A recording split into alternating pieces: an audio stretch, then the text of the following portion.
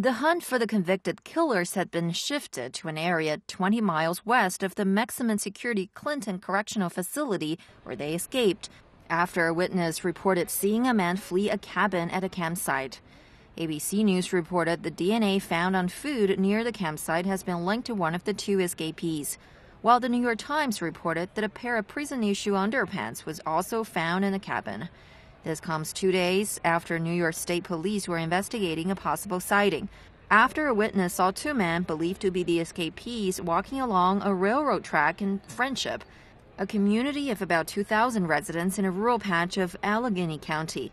That sighting is still unconfirmed. The prison break sparked a massive manhunt across the state. 35-year-old Richard Matt was sentenced to 25 years to life for kidnapping and dismembering his former employer in 1997, while 49-year-old David Sweet was serving life without parole for killing a sheriff's deputy in 2002.